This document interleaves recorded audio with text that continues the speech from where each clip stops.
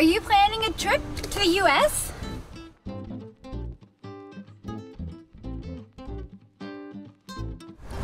So, amazing news!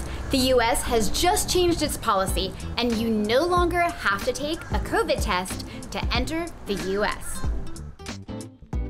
If you're an American citizen or holds an American visa, you also will not need to show vaccination status upon arrival.